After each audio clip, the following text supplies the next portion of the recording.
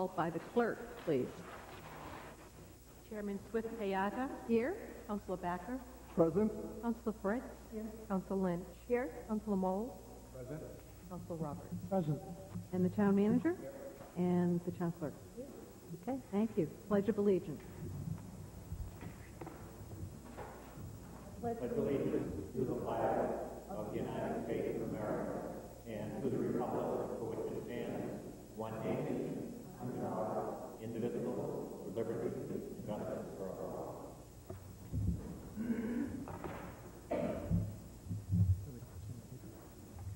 Reports and correspondence. Is there any counselor who would like to report on anything? I see none, so we will move on to the town manager's report. Mr. McGovern. Didn't expect it that quickly. A couple of different things. I just wanted to note that the council manager's charter has now been in print form following the change in the election date, and those are available for the public if anyone would like to come in and obtain a copy, or we can also mail it out to anyone who would like as well. We also finally have printed up the Gulf Crest Master Plan. Maureen gave me these today, and appreciate the fact that they now are available, and it's very interesting. This was actually done in July 2002, so we were out of copies, and now we have some nice copies in good shape for everyone to look at. So, finally, the council has before it draft schedules of workshops and council meetings for the year 2005.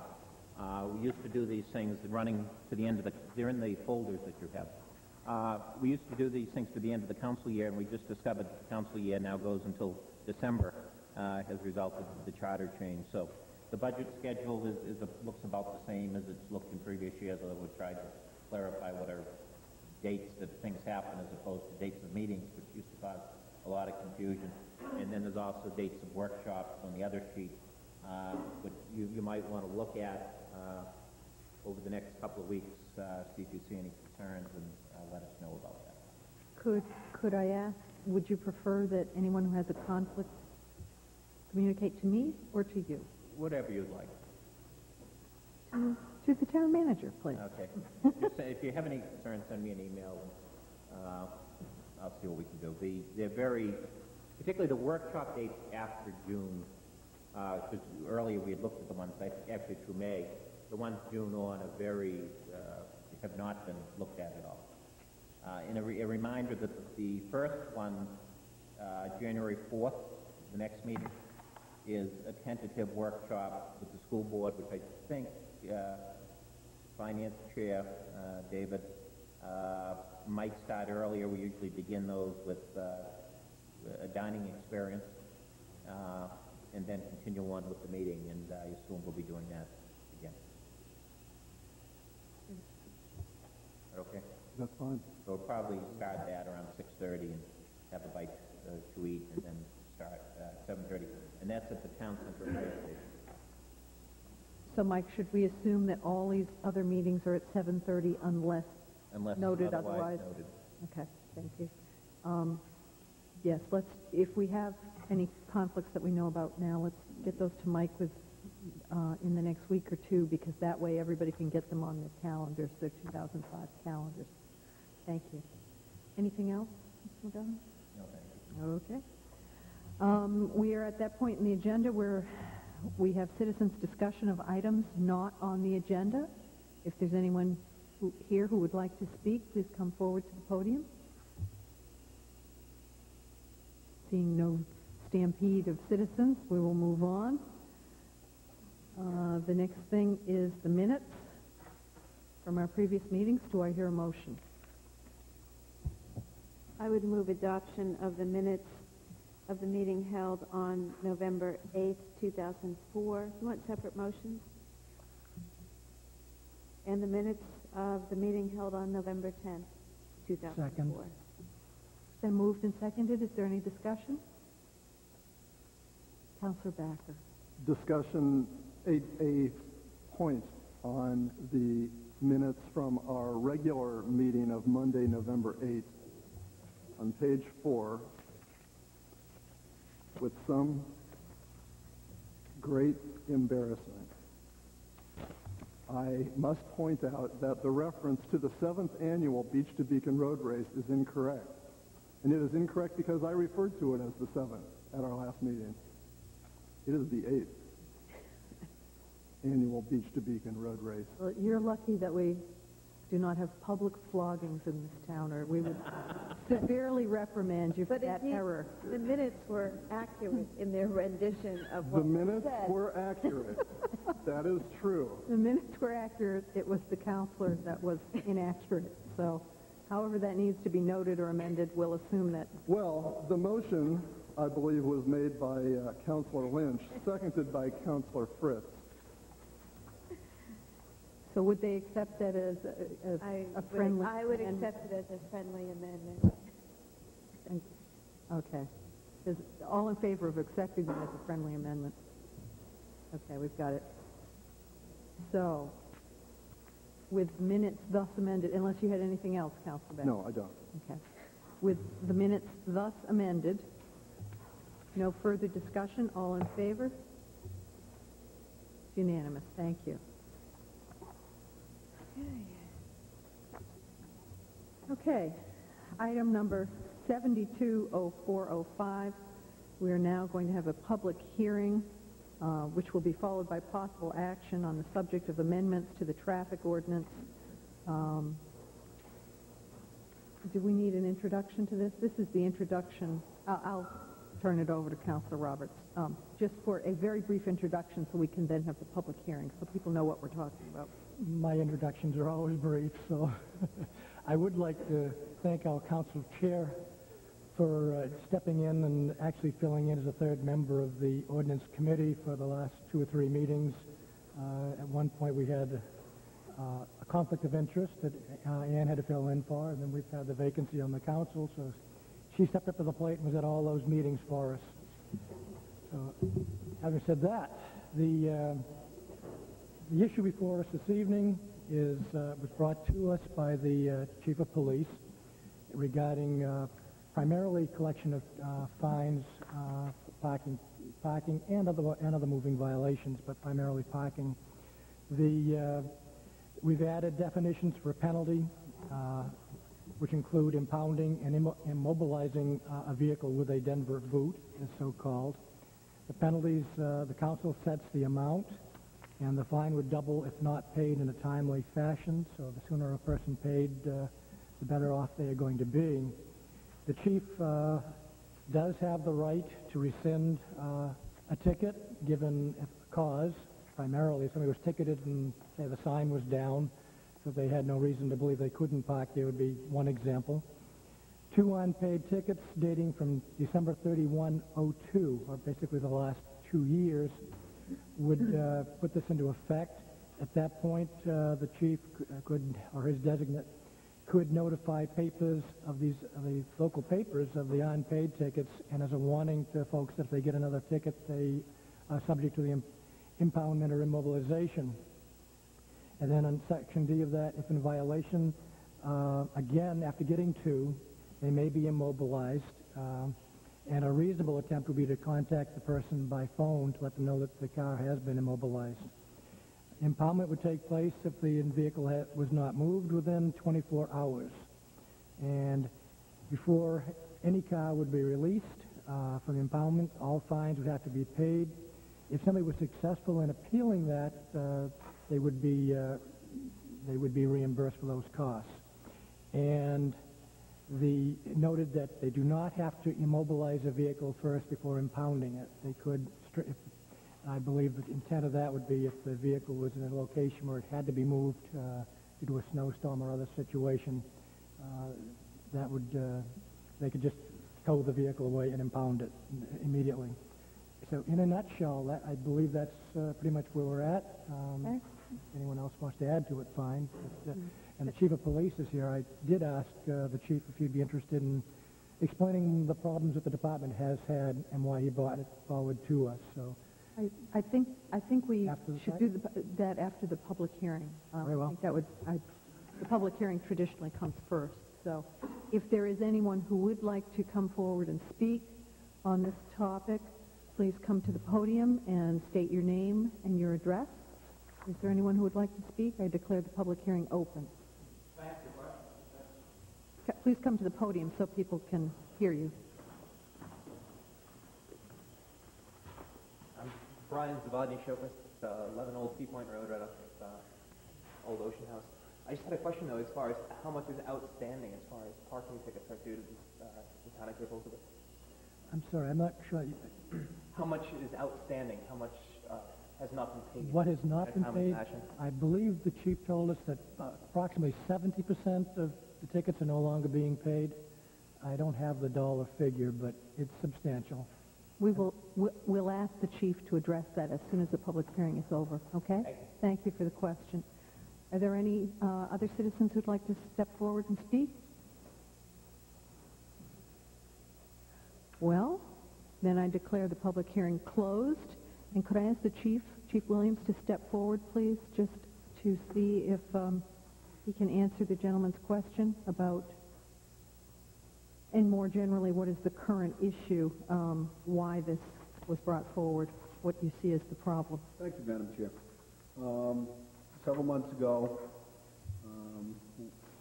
I looked at how we could increase revenues in the town and looked at the parking ticket issue because we noticed that parking tickets weren't being paid and they weren't the way that the old system worked for them to go to court did not or was not conducive for our court officers to be there.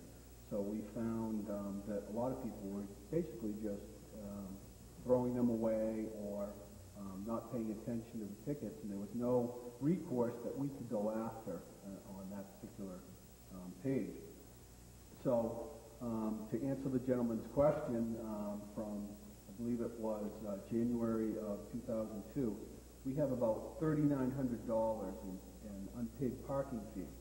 And that's just a general amount. And the reason I say that is most of the parking fees are about, or the parking tags are about $15.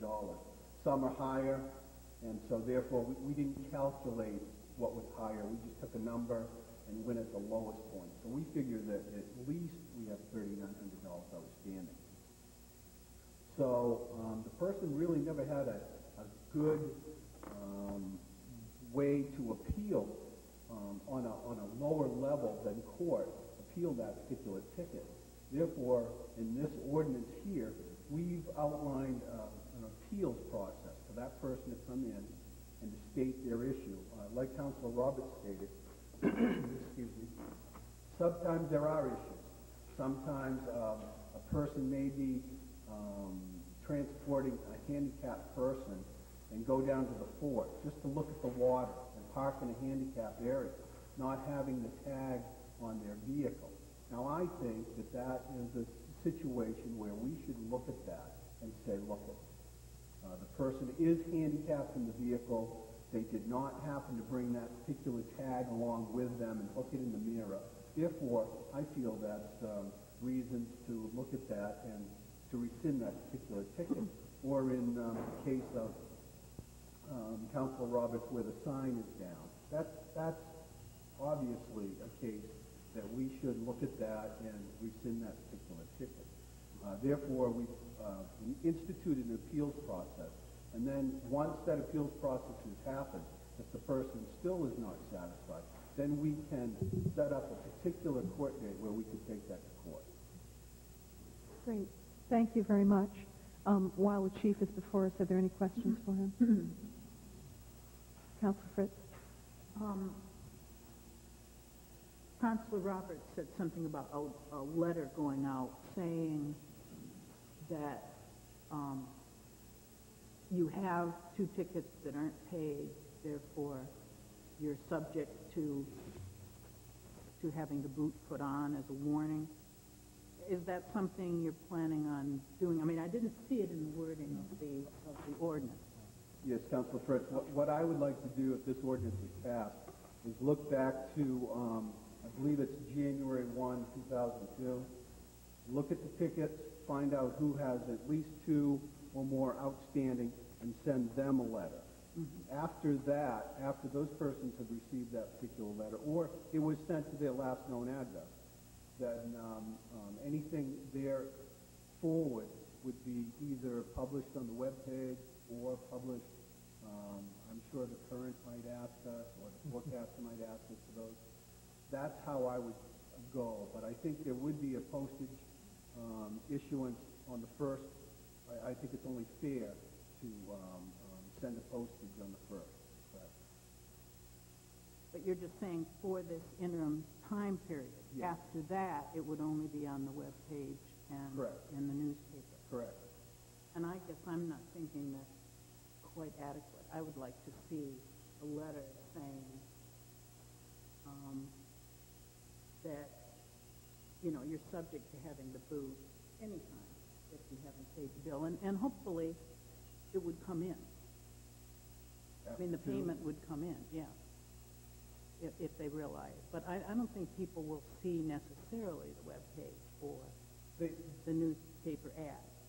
You're right, they may not. However, they've just received 2 particular tickets on their vehicle, and I think that's notification enough. Councilor Roberts? We actually did discuss that, and part of the consideration was the amount of staff time that it would take to try to follow up on all of them. And then if for some reason somebody did not get the notice, then they'd be concerned that, you know, that they would be unfairly treated because someone or other they shouldn't be responsible for the 2 tickets because they didn't get that letter. And it's just much cleaner just to go out and get 2 tickets. It's available now to be posted in the paper, and as the chief has said, we've got several papers that would be more than happy to post that list on a regular basis. But typically, a person should not have to be holding 2 tickets. They should be paying them as they get them, and it should never be an issue if this works the way it's supposed to. Any other questions? Councilor Lynch? Well, I was wondering, are we in our discussion phase now, or are we still asking questions? You're right. Are there any more And is there a questions? motion? Are there any more questions for the chief while he's up here? And then I'd like to hear a motion. Okay. Do I hear a motion? Chief, you can sit down if you'd like to. Do I hear a motion? Councilor Beck. I move the adoption of the amended traffic regulations of Chapter 13 of the Town Ordinance under both Article 1 and Article 2 as presented to us. Is there a second? Second. It's been moved and seconded. Is there council discussion now? Councilor Lynch. I first, I guess, have a question. Would you accept a friendly amendment? I'm a little concerned about having this apply to tickets that go back 2 years. I think that really is a notice issue, particularly for those people who may have other members of their household, maybe off at college or whatnot, who've gotten tickets in the last 2 years, and maybe the parent or car owner, whoever that may be, is not aware of it. So I would like to propose that the date in Section 13-2-6, Sub C and Sub D be amended to 12/13/2004, which is today. I think that would give better notice to the public of what's at stake in terms of paying tickets. So I would move to amend that and ask you if you would accept that as a friendly amendment. Second. Sure, I'll accept it as an amendment for purposes of discussion. Okay. It's been moved and seconded, so now we're discussing the amendment. Is there, Councilor Roberts? Again, that was an issue that the committee did discuss, and we felt that by going back only 2 years, that was a fair cutoff date. A lot of these tickets and unpaid fines go back several years prior to that, and we basically provided amnesty for the really old ones. However, to tell people that you're getting a free ride when they should have been paying these tickets all along, we did not feel that was fair to the people that have been paying their tickets, and there were a considerable number of people that did that as well. So I would be opposed to the amendment for that reason. Any other comments on the amendment? I don't view it as giving people who have outstanding tickets a free ride. I think they still have an obligation to pay those tickets, and it may well mean that we need to send an officer down to district court and prosecute them for it. But I think that we're looking to change the penalty very substantially, and it seems to me the fair thing to do is to say penalties changed, but it applies to tickets that are issued after the effective date of our action. But Jack, believe me, this is in no way is an attempt to say nobody needs to pay a ticket going back to 2002. I think it may mean that our police department may need to do more work in terms of collecting those tickets. So I agree with you. I don't think it's fair to those law-abiding citizens, but we have other means of collecting tickets besides the boot. Councilor Backer, you had your hand up. The problem is that we don't really have a very effective means of collecting the tickets. The court process is cumbersome, it's expensive, and it doesn't quite seem necessary to grant amnesty, recognizing that the court process is not a realistic collection means. To change the effective date or to change the amnesty date to today's date, we are effectively forgiving all past tickets.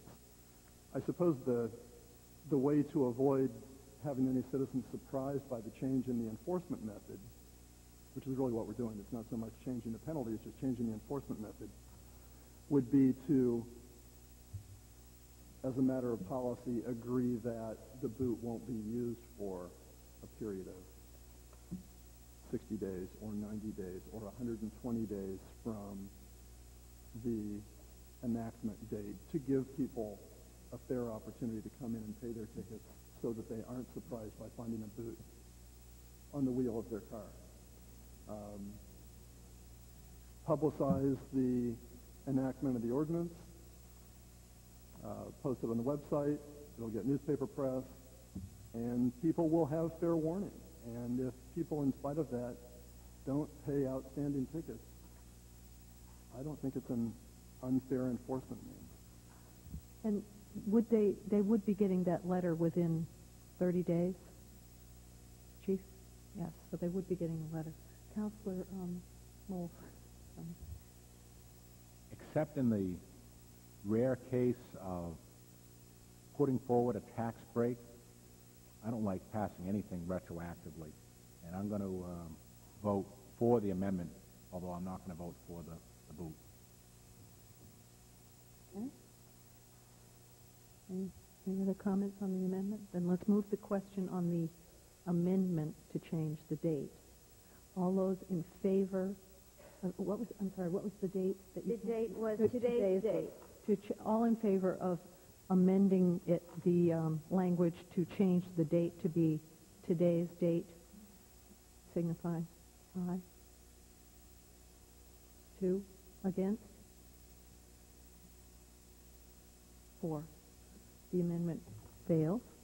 So we're back to the original motion with the language as it is printed here in front of us. Is there any further discussion on this matter? Then I guess I have to agree with Councilor Fritz. I think notice is an issue. I am very concerned about this, and I think people often have other people drive their cars. Maybe someone has moved. Maybe that letter won't catch up with them. Maybe their errant teenager will check the mail. I don't know. Yeah, or it's busy and people don't read their mail every day, so I'll be voting against the ordinance because of the retroactivity of it. Any further comments? Councilor Fritz. I guess I would like to make an amendment that, along with the note, prior to notice to the local paper and the website, that the individual get a letter of warning that if they do not, they have received 2 tickets, and if they do not pay, then they are subject to having the boot. So that everyone from now on who, not just this initial list, but everyone now on who gets 2 tickets would receive a letter.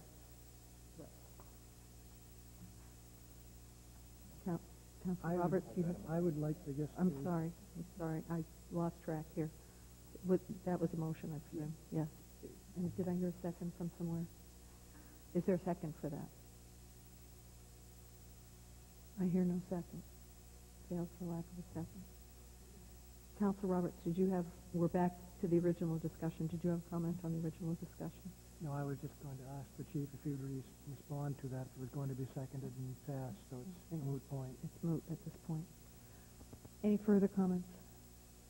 Okay, my position on this is I will be voting for it.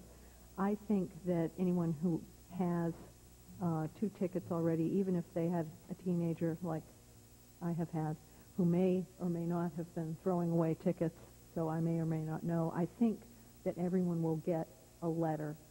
And I would urge the chief that if indeed this does passes and some letters come back as addressee unknown, that there be some further policy to pursue them to make sure they try to get notice, to find out if those people are gone out of town or whatever. But for the vast majority of people who are still in town, they would receive their letter saying you have 2 tickets, you're on the list, beware, come in and pay your tickets and be wary. And I don't think it's fair to all the people who have been good citizens by paying fines that they've incurred for whatever reason for us to, in effect, turn a blind eye to all the people who haven't been paying their tickets. And so for that reason, I'll be supporting this. Mr. McCoven. I just wanted to point out that this ordinance, if approved, won't be effective for 30 days, and that does give us, would give us an opportunity to send the notices that the council is suggesting.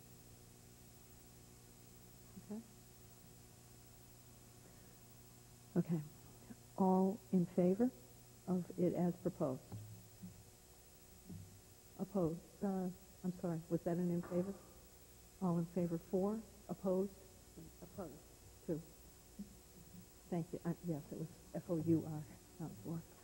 The motion passes. Thank you. I want to thank the chief and the ordinance committee for their work on this. I know that it has been a rather lengthy process, but I know that the ordinance folks and the chief have worked carefully to make sure that this is a process that will work well, and I expect that we will hear back from the chief on how the process is working. And we'll probably hear back from citizens, too. Hear from the citizens. So, okay, moving on. Item number 730405, public hearing and possible action on the BB zone front setback. The Ordinance Committee has recommended a proposal to reduce the front setback in the BB district. Councilor Roberts, do you just want to introduce this and then we'll do the public hearing? This item also came from the planning board to the council and then to the ordinance committee, and primarily the intent of section 1966 and the minimum setback is to be consistent with the desire to have parking behind businesses. The example that we had in front of us obviously was the Inn by the Sea that wanted to change that needed the front setback changed in order for them to make a better entrance without having to destroy the whole property down there. But it applies to more than just the Inn by the Sea. It affects anybody in this district and will allow them the opportunity to move their building somewhat forward and put the parking in behind. Thank you very much for that introduction. I'd like to declare this public hearing open. If there's anyone who'd like to speak on this matter, please come forward to the podium and state your name and address. No one is standing up, so I will declare this public hearing closed. Thank you very much. Do I hear a motion, councilors, on this matter? I move for passage for the item number 730405, the BB zone front setback being changed from 100 feet to 50 feet. Second. It's been moved and seconded. Is there any discussion? Hearing none. All in favor?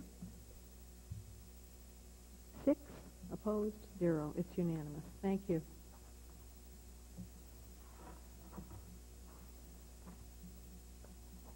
Okay. We're giving Councilor Roberts a workout tonight. Item number 740405 has to do with an ordinance committee recommendation. Councilor Roberts, would you like to introduce this briefly? I will do that one as well, and I failed in at noting that our town planner is here this evening, as she usually is when we have these items on the agenda, and hopefully we'll get her to speak to at least one of these. But on this item, the earthwork amendment was actually brought to the town by Skip Murray Construction, and the gravel pit and earthworks pit as such on Fowler Road. We reviewed it. The planning board has reviewed it as well, and what the changes do, basically it adds 3 definitions to clarify the use of the property and what earthworks are. It redefines the purpose of the property, basically that locations that have been developed in existing neighborhoods are being recognized for what they truly are, and try to define them better so that we have better control. And then the standards are added that will protect the existing neighborhood by changing the setback from 30 feet in that particular zone to 70 feet away from any residential property. And so that is the ordinance that you have in front of you. I know there may be some neighbors here on that one, and as I said, the town planner can speak as well afterwards if the council needs any further clarification. Yes, this is not a public hearing on this particular issue tonight. The recommendation is to set a public hearing the next time. Sorry But about that. do I hear a motion? I would move that we set a public hearing on January the 12th, thank you, on the zoning ordinance regarding a BB district and the amendments to such, recognizing the earthwork activities as such. Do I hear I'm sorry. Second. It's been moved and seconded. Is there discussion? Or would any councilors like to hear anything more from Ms. O'Meara? Oh, I'm sorry. I just had a couple of questions, I think, of the town plan. Certainly. Could you step forward, please, Maureen? Am I understanding correctly that if the zone, the other BB zones, this would be a new place, and then there's another BB zone that would be where the Inn by the Sea is? Correct. And the other one, and I'm not sure I'm reading my map correctly from the colors, would be up on Shore Road. No. No. That is a BA? That's a BA, correctly. Yes. Okay. So there's only one BA district in town right now, and that's the Inn by the Sea and the lot next to the Inn by the Sea. This would create a second BB district. And I guess the only place that this would be able to be the stockpiling of materials would have to be on a 20-acre site? Yeah. The definition, if you're an earthwork contractor, and you adopt those definitions, the only district where earthwork contractor is explicitly permitted would be the Business B district. And in the Business B district, there are specific restrictions on what you can do in terms of setbacks and minimum road frontage requirements for an earthwork contractor. But the implication is that, say, the property where the Inn by the Sea is, they could stockpile materials and... They could, if there was some other business in town that wanted to open up an earthwork contractor business, they could go to the code enforcement office, say, I want to open this business in the BB district. He would have to make a determination that what they're proposing is in fact a permitted use and is in fact an earthwork contracting business, and then they could open it after they receive site plan approval from the planning board. I guess I'm just wondering whether this is appropriate in that same district. I wonder if it ought to be called a BC rather than a BD. I mean, that wouldn't affect what you're really attempting to do, but it would eliminate this kind of thing from happening in another section of town that I'm not sure would intend. Well, when the planning board first looked at this, they had three options. One was to make this kind of business a permitted use in the Residence A district. And the Residence A district is the current zoning for the facility at Fowler Road. The Residence A district covers 50% of the town, and they would have opened up 50% of the downtown to potential earthwork contractor businesses. The second option was to use the BB district creation, rezone the land BB, and add additional requirements to the business B district, which is what they chose. The nice thing about that is that this property actually abuts the town center, and there was some symmetry to having a concentrated town business district in the center of town, and then a more intensive, less pedestrian-oriented business district immediately adjacent to it. The third option was to create a separate business district, and the planning board considered that. I believe the ordinance committee also briefly discussed it, and in the end the decision was that they liked the idea of sticking with the business B district. There was a concern that if you created a separate district, it might look a little too much like spot zoning for a particular business. So yes, that's still an option. You could have created a separate district. In some ways it probably would have been better for the applicant if he had written a district just entirely tailored to them. But this is the proposal you have before you. It was considered. Any other comments or questions? Councilor Backer. My understanding, Maureen, in further response to Councilor Fritz's comment, which they're good questions that she's raising, and they're very similar to the questions that we raised within the ordinance committee when we looked at this and sat down with Maureen. I understand the spot zoning issue and why we sort of steered away from that. In practical effect, with the only BB districts being where the Murray operation currently is, and with the Inn by the Sea, correct? In practical effect, there are no other opportunities for another earthwork contractor's yard in Cape Elizabeth. There just aren't any. I mean, if Inn by the Sea goes away, which seems pretty unlikely, then maybe somebody could open an earthwork contractor's yard there, but that would certainly be far from the highest and best use for the location of Inn by the Sea.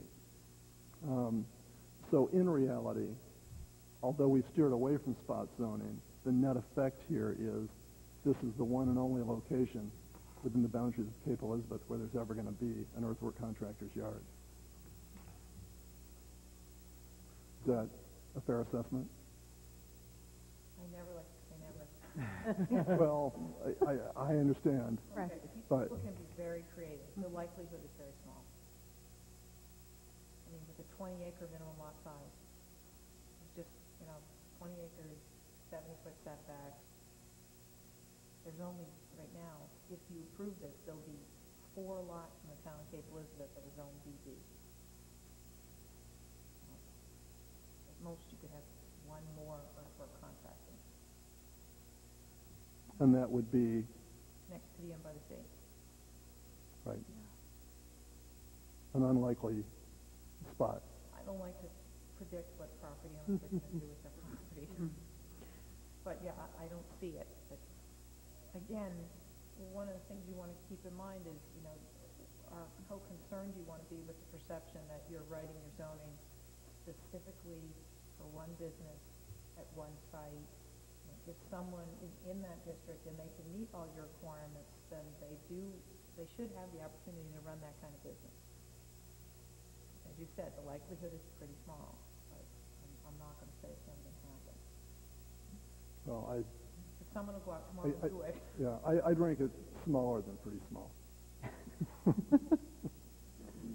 Okay.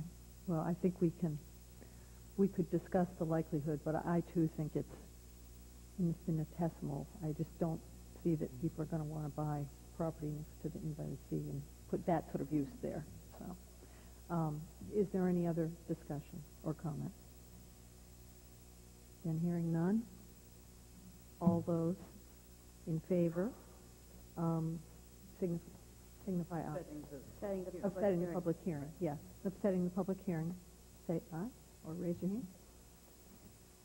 It's unanimous. Thank you.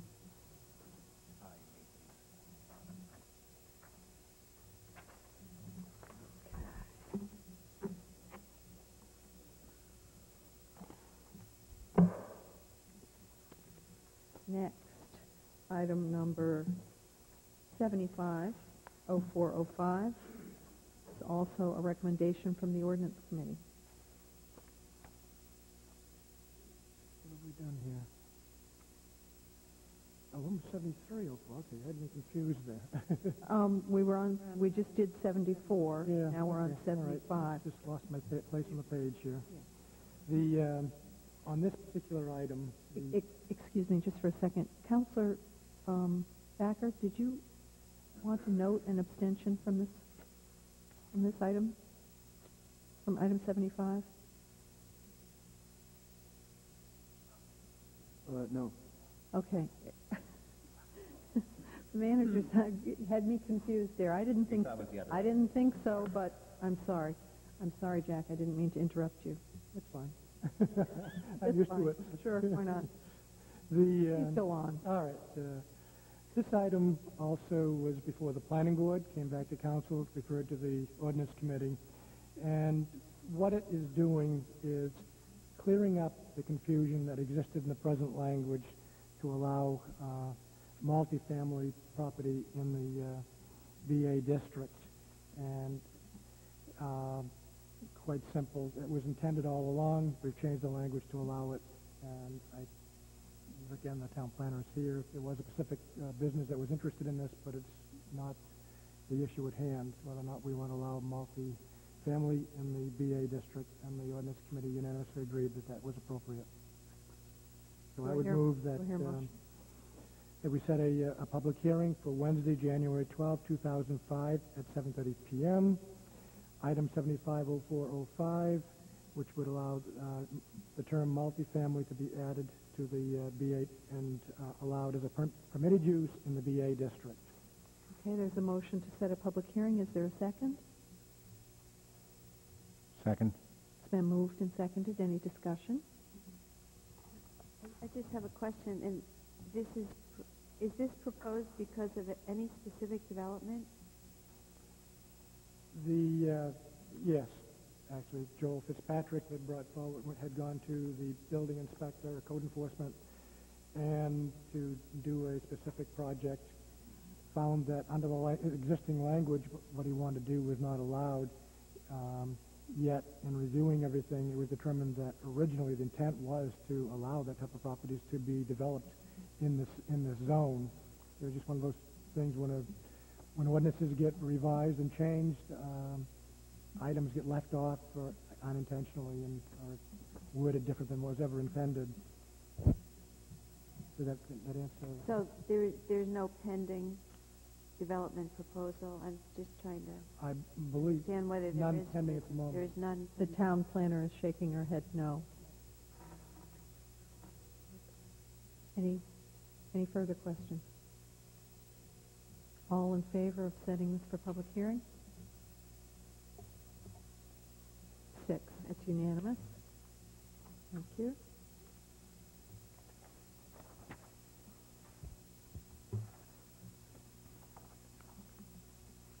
Item number 760405 has to do with a recommendation from the Appointments Committee. Councilor Moles, you're the chair of Yes. Appointments. Would you speak to this, please?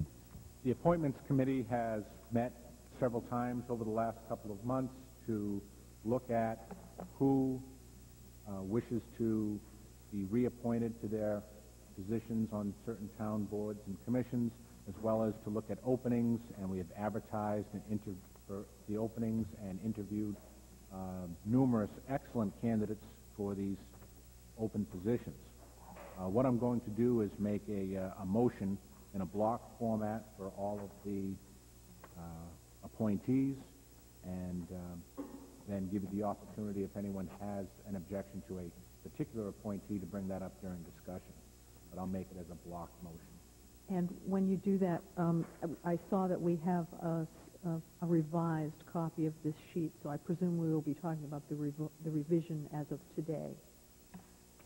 Yes, Thank you. we had accidentally left off a person from the Arts Commission that we had submitted that left off this particular note. So please make sure you're looking at the revised version of the form. Okay. And in your packet, as was handed out tonight, there were a couple of items from the Appointments Committee as well. So. All right, so let me make the following motion. I move that we appoint the following people to the following boards and commissions. For the Board of Assessment Review, Kevin Guimond. For the Arts Commission, Diane Brakely. For the Community Services Advisory, Laura Lee Shadle. Also for Community Services Advisory, Courtney Hale Toome. For the Conservation Commission, Mike Duddy. Also for the Conservation Commission, John W. Herrick. Also to the Conservation Commission, Michael Pulsifer. To the Fort Williams Advisory Committee, for 3 years, Charles F. Wilson.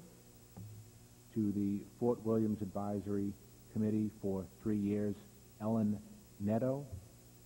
To the Fort Williams Advisory Commission to fill the unexpired term of Chet Rock, Daniel S. Chase. To the Personnel Appeals Board, Christopher Tainter. To the Planning Board, Paul T. Godfrey. Also to the Planning Board, Barbara Schenkel. To the Recycling Committee, Sarah Choi. Also to the Recycling Committee, Alina Perez-Smith. Also to the Recycling Committee, Russ Pierce. To the Riverside Memorial what's the rest of that? Cemetery Trustees. Beverly Brooking. To the Thomas Memorial Library Trustees, Ed Netto. Also to the Thomas Memorial Library Trustees, Deborah Tillman Stone. Also to the Thomas Memorial Library Trustees, Mary Wiskowski. And to the Zoning Board of Appeals, Jay Chatness. To the Zoning Board of Appeals, James T. Walsh. To the Zoning Board of Appeals, Leonard M. Galino. By the way, James Walsh and Leonard Galino recently filled short terms, so that's why they're back again so soon. This will be for a full 3-year stint. Great. Thank you. And that was in the form of a motion? That was. Okay. Is there a second? Did I hear a second? Is there any discussion? Councilor Backer? Well, I just can't help but comment that the list of names here and the experience of the people who are on this list is so filled with depth and competence that it's an incredibly impressive list, and I think we are indeed fortunate in Cape Elizabeth to have a citizenry that is this experienced and this willing to commit the time to boards and commissions that take a tremendous amount of time. Councilor?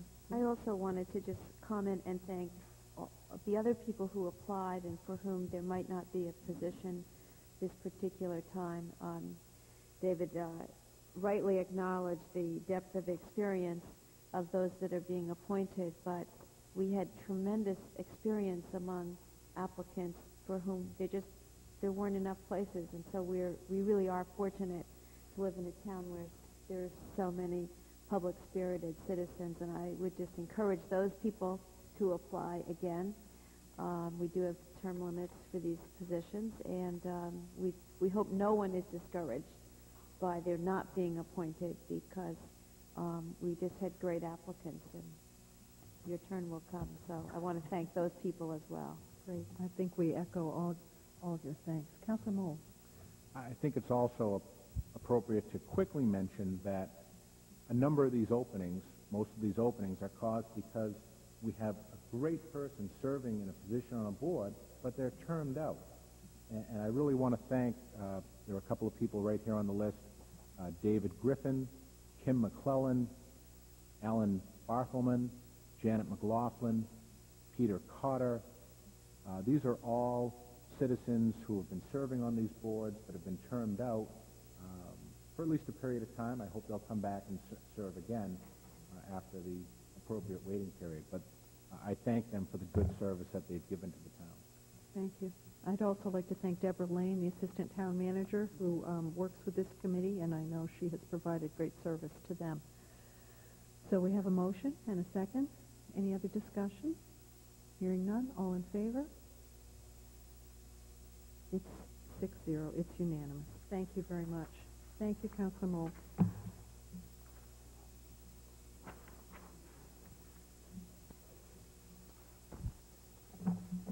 Okay, we're up to item number 77.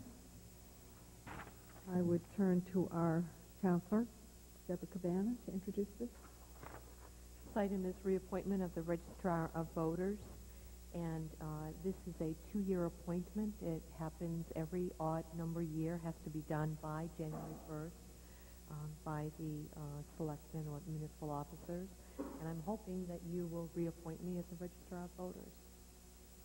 So moved. Second. It's been moved and seconded. Any discussion? I just want to clarify on the agenda, I recommended the appointment. I was the I that she wasn't recommending. I'm sorry. Herself. No, that's fine. I'm sorry. She later on recommends herself or something. As my dad always says, can't make a move without her, I know. So I apologize for turning to the wrong side. But in any event. I put I there. And it's a 2-year term beginning January 05. Councilor Roberts. I'm not sure that we had any other candidates, but Deborah has proven herself well worthy of the challenge. So I would graciously like to see her in this capacity once again. Thank you. All in favor? It's unanimous. Congratulations. Okay, item number 78, special election warrant. And with some trepidation, I presume I'm supposed to turn to you on this one, our town clerk, Deborah Cabana. I have prepared the warrant for the special election. The warrant needs to be posted 7 days prior to the election, which has been scheduled for January 11th, 2005. And I need a council's signatures on the warrant. You have a copy of it in your packet. Do I hear a motion? Move we approve the warrant for the January 11th special municipal election. Is there a second? Second. It's been moved and seconded. Any discussion? Councilor Fritz. I'm noticing we're planning on having the election rather than being in the gym. Yes, The thank high you. school, The election will be held in room 101. It is across the hallway from the gymnasium, the same side as the cafeteria. So I think it'll be adequate for this election. so people would go in the same place they do right now. Yes. Councilor Lynn. Are you accepting absentee ballots now for that The January? absentee ballots were prepared today, and I am ready for anyone who would like to vote absentee, yes. Okay, thank you. Thank you. It's been moved and seconded. All in favor? It's unanimous. Thank you. Item 79, special election warden. Town clerk. This is the item that Manager McGovern was referring to. The clerk is the individual who appoints a warden with the approval of the municipal officers. And because I'm anticipating, we did not budget for this special election. I'm anticipating a smaller voter turnout. I am recommending that you appoint me as a warden for this election. There's no conflict of interest in me doing this. Do I hear a motion? So moved. Second. been moved and seconded. Any discussion? Hearing none.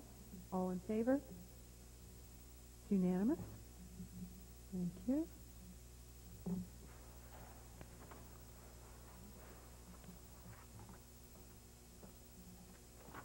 Item number 80-0405 has to do with Riverside Cemetery rules.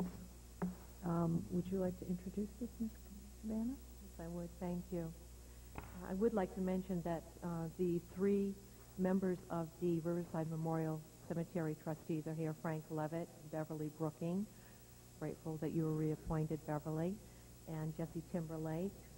And the trustees have been meeting on a fairly regular basis, and as you know, I've been here since March of this year. It's hard to believe that it's going on about 9 months now.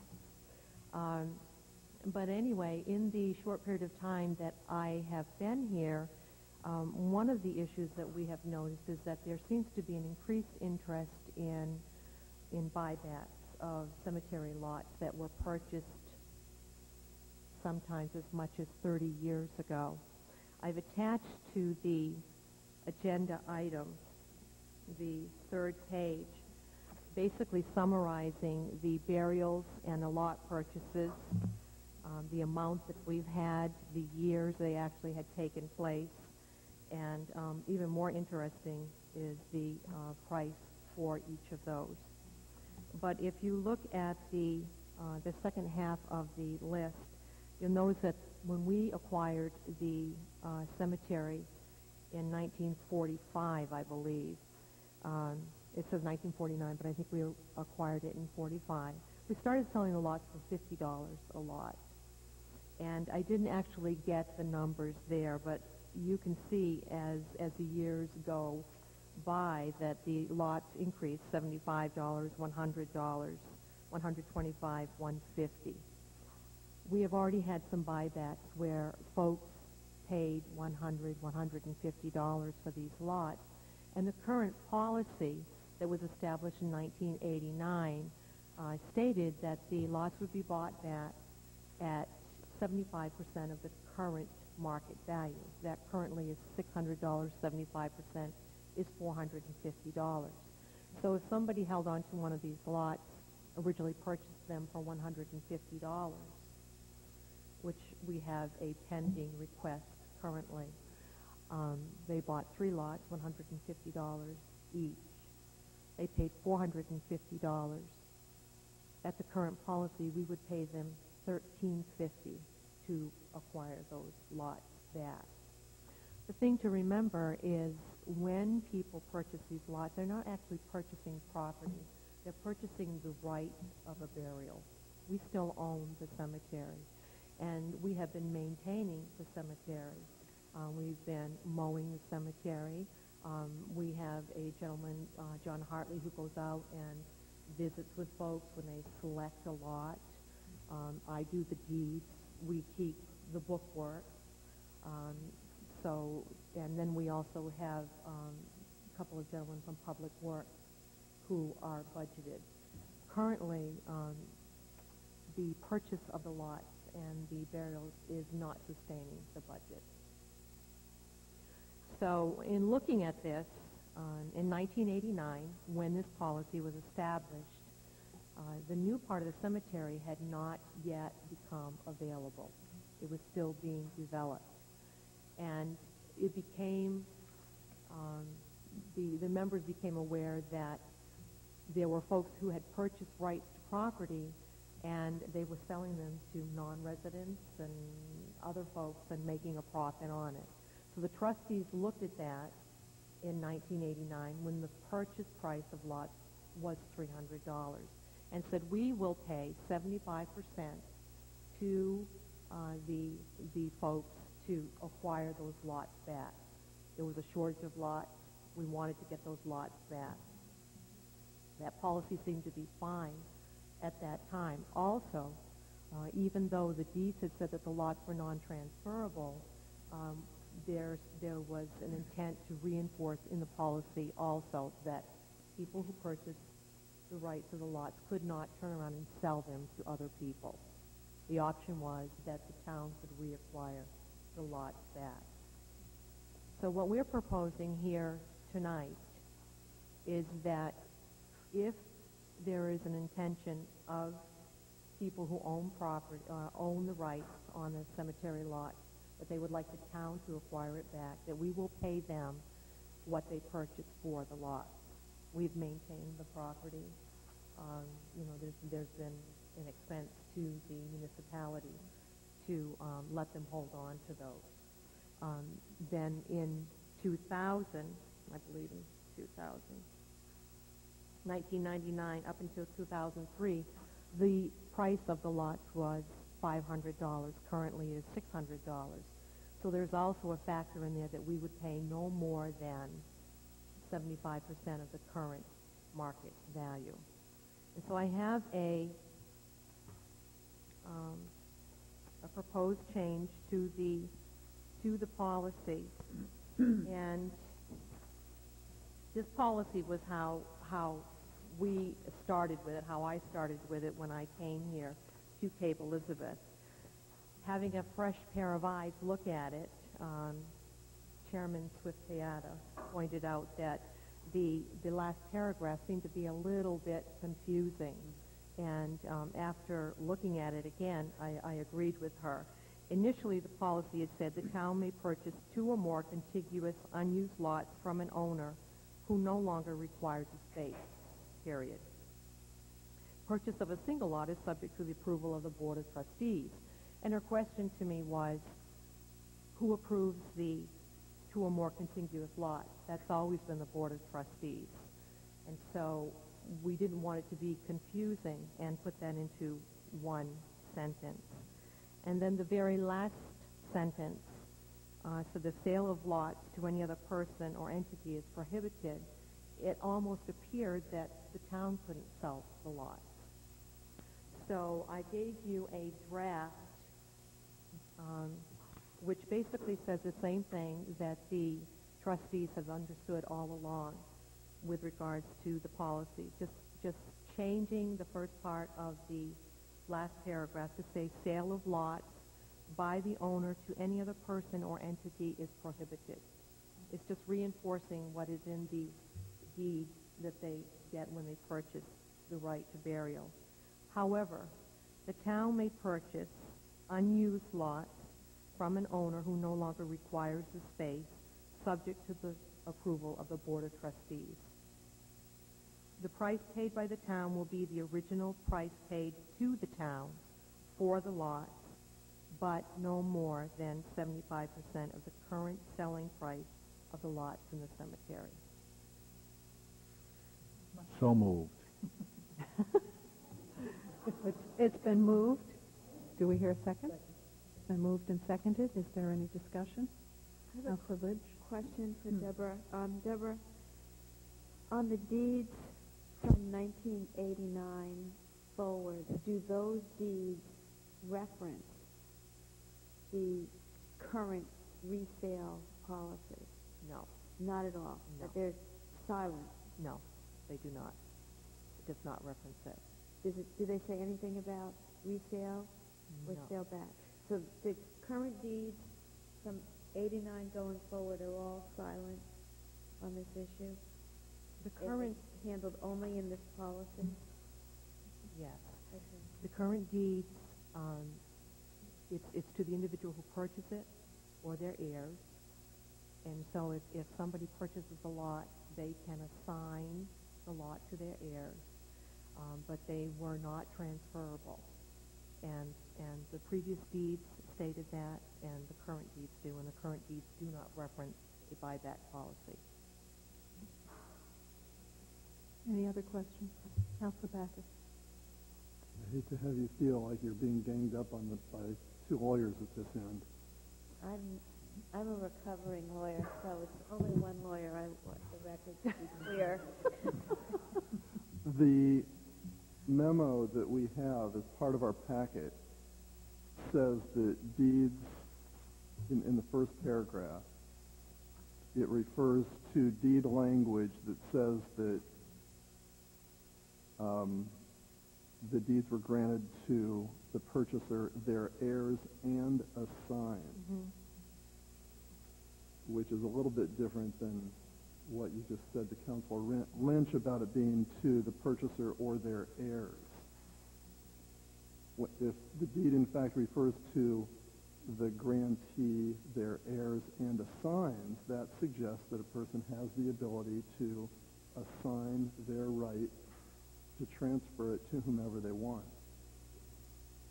And we do have some forms where people have done that, but they don't have a right to sell their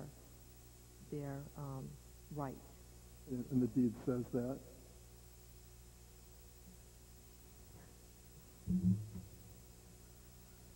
I'm not sure. I guess my concern is that if somebody has a deed that says that they have the ability to transfer it to their heirs or assigns is much broader than their heirs. It means to anybody they choose to assign it. And unless the deed also references the fact that the deed is subject to rules and regulations of the Riverside Memorial Cemetery as they may exist from time to time, I'd be concerned about creating a policy now after the fact telling people that they can't transfer something that was transferable when they bought it. Councilor Backer, the manager. Yeah, if I could answer the question on the signs.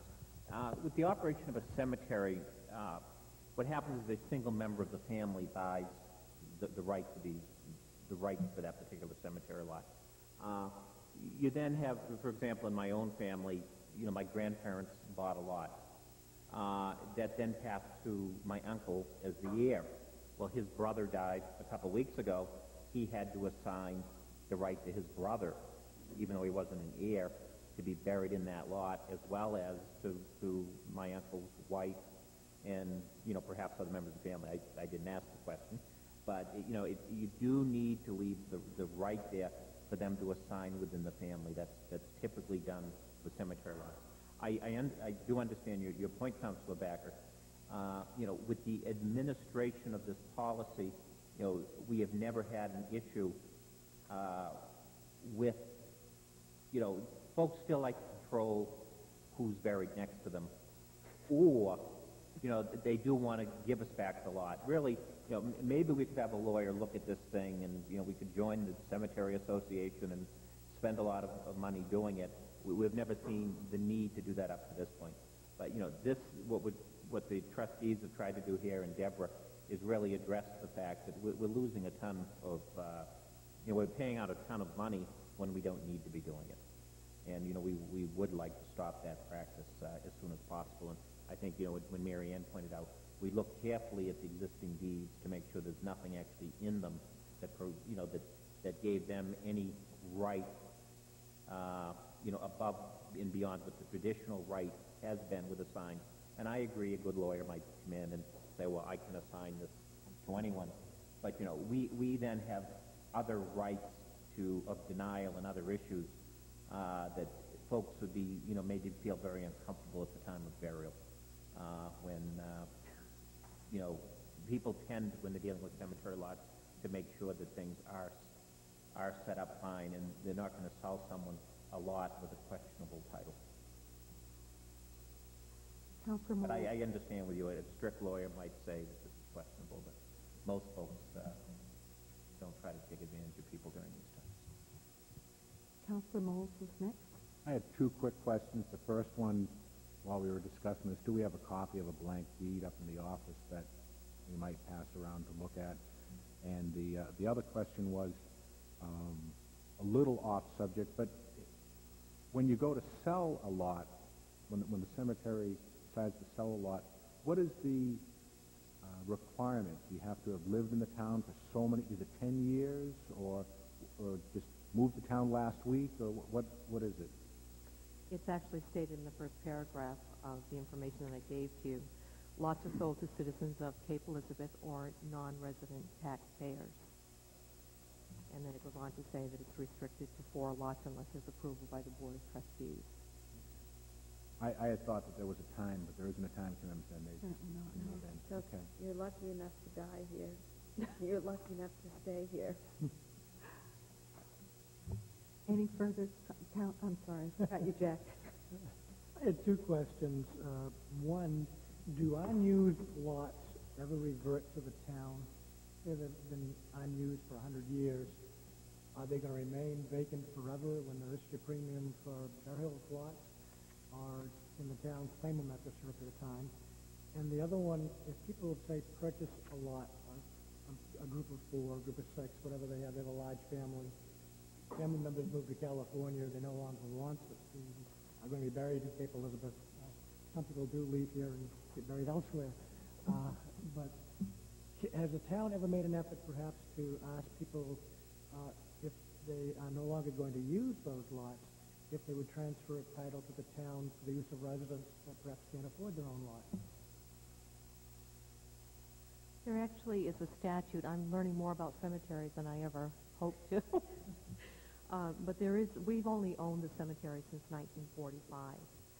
There is a statute that says if a lot has not been used, if it's been owned and not used, after 75 years, then the town can seek to purchase that lot back. Because it's not 75 years, I really haven't given a whole lot of attention to that section of the statute. So I know that there is a provision, and there's a mechanism where you have to look for the heirs and make sure that there's no one that has claim to it, and the town can acquire that back. My second question would be then, if there's like a single lot remaining in the family, that maybe at some point we could promote donating those particular lots to the town for use of other people at no cost. I do think, just looking back in some of the general assistant files before I came, that provision was made for an applicant. Any further Councilor Moll? Back to my other question before, was there anyone that wanted to see a blank deed before we voted on this, or are you satisfied with the language that's coming on the deed? I'm satisfied if the deed was silent. I just wanted to make sure that we weren't doing something that added confusion, and I'm satisfied that what Deborah and the trustees have proposed brings clarity rather than confusion. Okay. I think we'll move the question then. All in favor of the, well, wait a minute. Have we had a motion? Yes.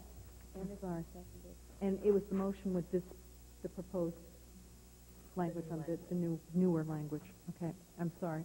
All in favor? It's unanimous. Thank you. And I want to thank the trustees of the Riverside Memorial Cemetery for their hard work on this issue and for all their efforts on behalf of the town. Thank you.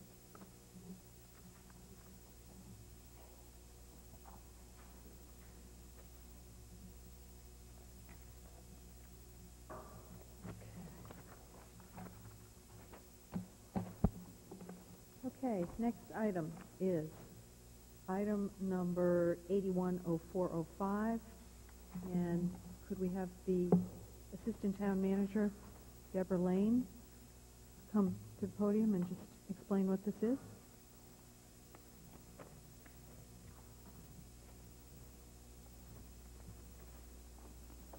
Good evening, Town Councilors. Deborah Lane, Assistant Town Manager. At the December Council meeting each year, the Council views the list of gifts and donations that are provided to the various municipal departments. And in your packet, you should have received the various gifts. As always, we have extremely generous folks, both residents and non-residents, giving to various departments in the community. And we would encourage you to approve these donations as they are listed before you. Thank you. Do I hear a motion? So moved. Second. Been moved and seconded. Is there any discussion or any questions for Ms. Lane? Councilor Lynch? Just a discussion. I thought it would be important to point out that we are accepting $91,000 $626 in gifts, primarily, although it looks to me it's not entirely Cape residents, but almost all town residents donating $91,000 to a variety of causes. So I want to thank those people for their generosity to the playground, the library, the rescue team, and the other objects of their charity. Thank you. Any other questions, comments, discussion? Hearing none, all in favor? It's unanimous. And I think we all join Councillor Lynch in thanking these very, very generous people who have made gifts and donations to the town. As with money, there were some that were gifts in kind, and we know from our previous appointments committee recommendations how many people devote their energy and their time to the town. So this is a night when we celebrate the generosity of the citizens of Cape Elizabeth. So thank you very much. Thank you, Ms. Lane.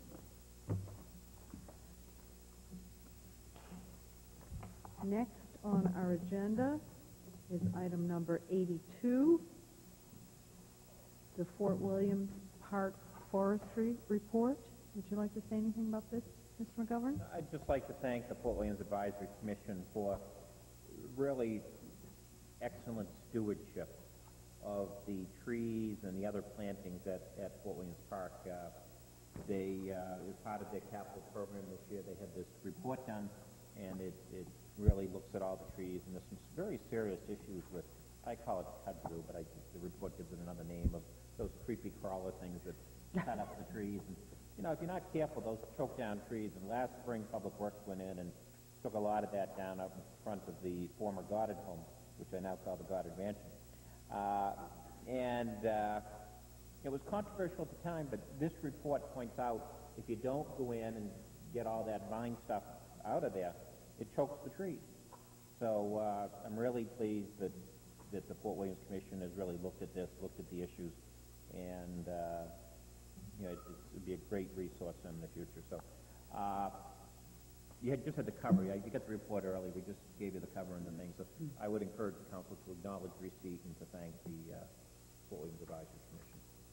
Thank you. Do I hear a motion? Those viney things are bittersweet, and it's all over town. It's a really, problem invasive plant. Do I hear a motion? Move that we acknowledge receipt of the report. Okay. Second. Been moved and seconded. Any further discussion or comment?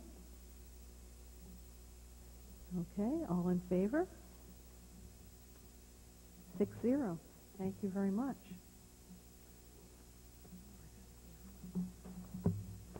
And I too would like to, on behalf of the council, thank the Fort Williams Advisory Commission for their hard work on this report, as well as the people at Oast Associates.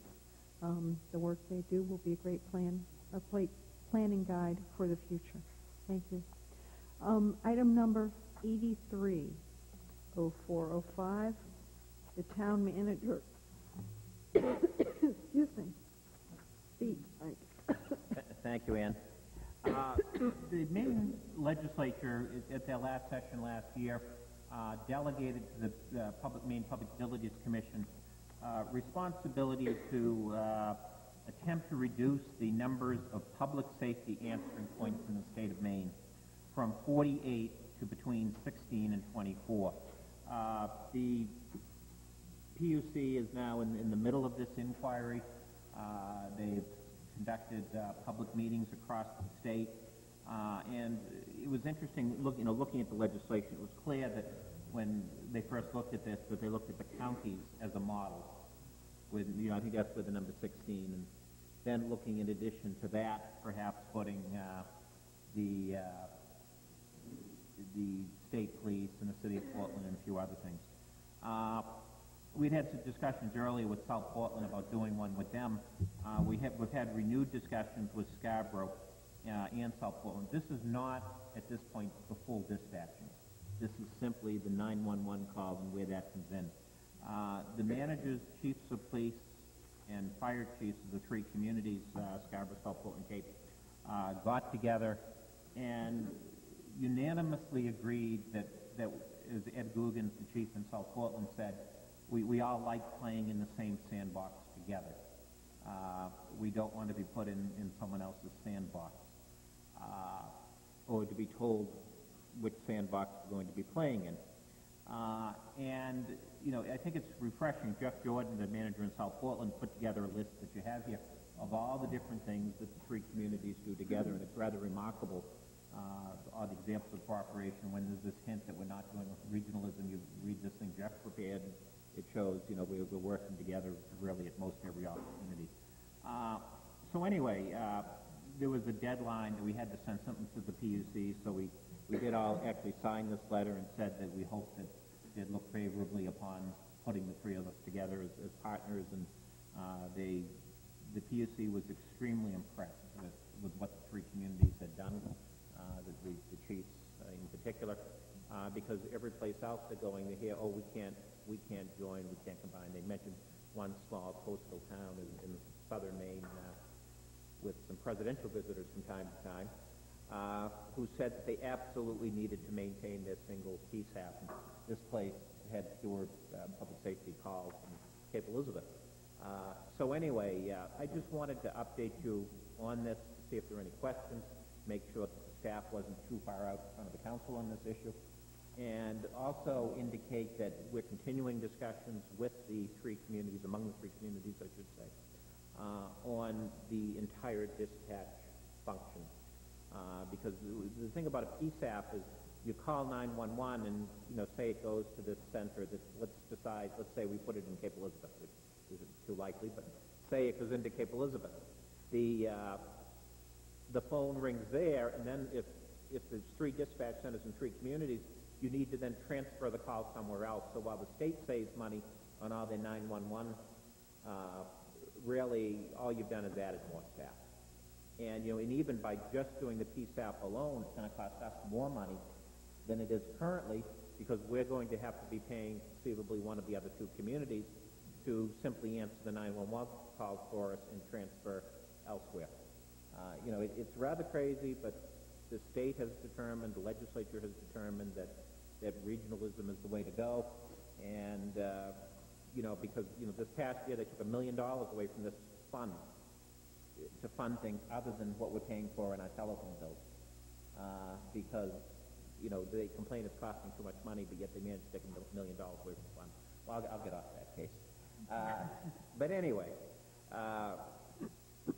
I'll shut up and see if you have any questions. Are there I'm getting carried away. I'm sorry. Thank you, Mike. Are there questions for the manager? Councilor Fritz. So I'm wondering if there would be any change, like, say, as I understand now, if you dial 911 on a cell phone, it goes in-house. State police. State police, state. So then if we had these three communities become a PSAP area, would those cell phone calls come to this area if they were located here, or doesn't it affect that? They're working now at changing the technology and putting in a new system. In fact, it's been mandated by the Federal Communications Commission that cell phones, you know, that they need to design new cell phones and the devices and the towers to direct it to the nearest public safety answering system. It's not in place yet, but it is a directive of the Federal Communications Commission. Any more questions? Councilor Lynch? I'm just glad to hear the manager say that there is some discussion of merging or discussions of how we can economize on the dispatch.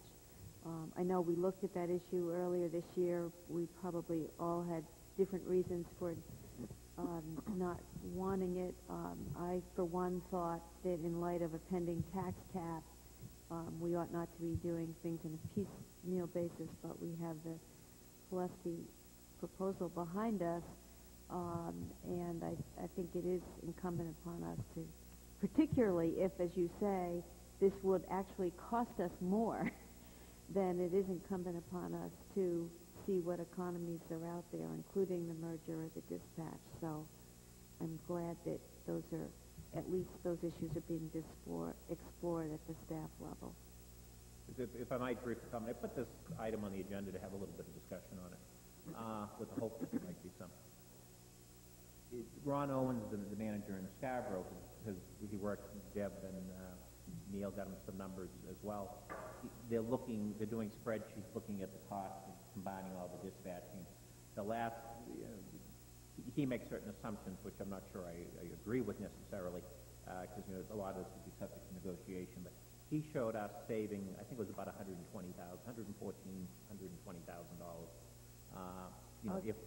of what we now spend. Cape Elizabeth? Of what we now spend on dispatching. However, what he didn't look at all is, the issue we always look at is that we would then have a police station with no receptionist, with no one to do clerical work and some of those other issues. So, it just shows me that, in the end, when we look at dispatching as we expect, the savings are going to be negligible. I think although it could be slight savings. However, the real issue is, and I called the dispatcher the other day for something, and he had a couple of calls coming in at the same time and didn't have time to say hello to me, which is fine. The other calls were more important. But the advantage of a regional dispatch is that when you do have 2 or 3, 4, 5 calls come in, you have more dispatchers to handle them. You can also have dispatchers that have a higher level of training as emergency medical dispatchers. And what we really need to balance off are those issues versus the loss of the local feel, the local knowledge, I think in the end, when the council will be making this decision, those are the issues. It's not going to be so much dollars as it is, is it a better level of service regionally by having the backup, by having the specialization versus the current system. And it's a close call. Further comments? Okay, thank you very much, Mike. We'll move on. Next item number 84, which is a report from the town attorney with regard to town-owned lots. Mr. McGovern. Yeah, thank you, Ann. I should have mentioned at the beginning of the meeting, the manager's report. I sent an email to the council today, and I don't know if you've all seen it, but we do have one less town-owned lot than we did at the beginning of the day. The lot in back of me, the former service station, we actually had the closing on that today. So that is now owned by ISIS Development and not by the town of Cape Elizabeth. We received the proceeds from that today. So I'd like to thank Paul Woods, the president of that Limited Liability Corporation, for his efforts, as well as Tom Leahy, who worked very hard on that over a long time to see it come to conclusion. So pleased about that. The council also, as one of its, I think it came out as one of its goals this year, but certainly as part of the budget, was to look at all of the town-owned lots to see if maybe there's others that we don't need. And you've had a couple of workshops on this. You had narrowed it down to about a dozen or so lots. Earlier, and at that point, we said, well, we better stop for a minute and do a little bit of title work to see if, in fact, if there's anything in the provisions that would prohibit us from selling that. And let me briefly go over what the town attorney found. There are a couple of lots on Ocean View Road that are essentially free and clear to sell, although they might have some issues involving their value being affected by the possible abandonment of paper streets at the same time, vacation of paper streets. But again, those look like they could be sold. An interesting one, lot U3212 on Mitchell Road. This is directly across from Columbus Road, not on Columbus Road, but across Mitchell and Columbus Road. There's a nearby wetland, and I spent quite a bit of time with, particularly with Matt Sturgis today, on this lot, and it is close to the wetland next to it. What we need to do is to go out and get some more work done on the wetland and the setback issue and determine a building envelope. What I'd like to do with that one is continue on this list, but to see if, in fact, you can get a decent building envelope on that property. Because if we can, that property, he believes, could be sold in excess of $100,000 for an approximately 12,000 square foot lot. It would be a beautiful place to have a home. So, and there's a lot of folks looking for single lots. Although, you know, we do need to do that, and we will. South Street is down off the corner of Furlong Avenue, right near the South Portland line. A lot of other developments going in that neighborhood. There's a lot of interest in the lots down there. Of the 4 that are down there, 2 of them could be sold. And what's really unique about those is that their sale could allow some development to occur out in the back of that area. So they do have value to the folks who wish to develop that property. There are some of the folks that have interest in that property in back. They have also just recently bought a home on Kildare Road, so that they could potentially get access from Kildare Road. So it's inevitable that land back there is going to be developed by property acquisitions, and the issue is, does the town want to take advantage of its ownership right to try to get some funds for that lot. On Stony Brook Road, this is one we sort of had off the list again, but at the end threw it back on the list because it was complicated paper streets. But you can read the information. Looks pretty good there. The lots recommend not be sold. There's a tiny lot on McKinney Point Road and one on Alewife Brook Road. These are both wet, have little value, have other encumbrances, but they also have some vague references to shore rights. And for what little we could get for them now, because they're not buildable, they're wet, I would just think that for posterity purposes, we ought not to extinguish any shore rights that we may have by trying to have a short-term gain at this point in time, particularly when we apparently have other opportunities for short-term gain. South Street, there were 2 more lots that are not marketable, as the town attorney explained. And then there's a lot over in back of the gravel pit owned by the Murrays on Fowler Road. Out of that property, there's a tuning fork-shaped piece as part of that. What the town attorney found, was that was originally a wood lot owned by some Hannafords, and it eventually went to a Marion Hannaford, and there's a Marion V Hannaford, there's a Marion S Hannaford, and there's actually someone down in that area who spoke to me interested in acquiring what part of the tuning fork. I don't want to get involved or have the town get involved at this point in researching Marion Hannaford and who she is and who her heirs might be, but we can give this to anyone who's interested and encourage them to do that work to see if maybe that one could come back on the block. So what I'd like to do is to recommend that we continue planning for the possible disposition of the lots indicated on Ocean View Road, the lot on Mitchell, the ones on South, and the one on Stony Brook Road at this time. And what that means is that probably at an executive session at the January meeting, because I don't think we ought to be publicly discussing prices, come back to you and discuss,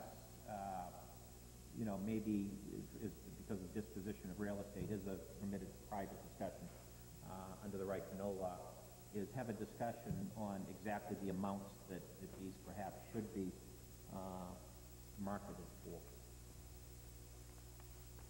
Thank you very much for that. And I really want to thank Tom Leahy and his paralegal, Audrey Knight, for all of her work on this. Thank you. I knew Audrey when she was Butterfield, so I had to check the last name. She is the last. Thank you, Mike. Do I hear a motion from Councilor?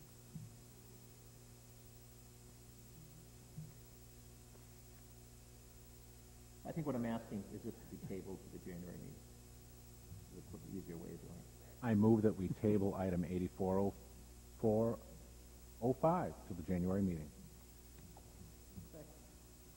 Well, there is no discussion on motion to table, so all in favor of tabling it to the January meeting, signify. I'm sorry, I didn't catch it. Was that everybody?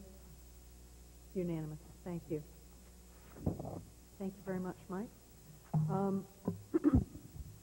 Now's the second period we have during our agenda for citizens' discussion of items not on the agenda. Is there anyone who would like to come forward and speak? Seeing no one, I would like to hear a motion to adjourn. However, Just want to remind everyone, the January meeting is on Wednesday and not on Monday. It'll be the day after the special municipal election, with the desire that the new councilor elected on January 11th would be seated on that evening. Also, at your workshop on January 4th, the town clerk will be present to ask all of the councilors that evening, as well as the school board members, to take a new oath as council members, because all of your previous oaths were based on your terms expiring in May, and you now need to do new documents with your new extended terms that extend to December. And if we don't do that? You need to do that. you need to do that. Before we adjourn, I would just like to remind everyone to please get Mike McGovern any dates, conflicts that you have on these two dates. Mike Moles, please.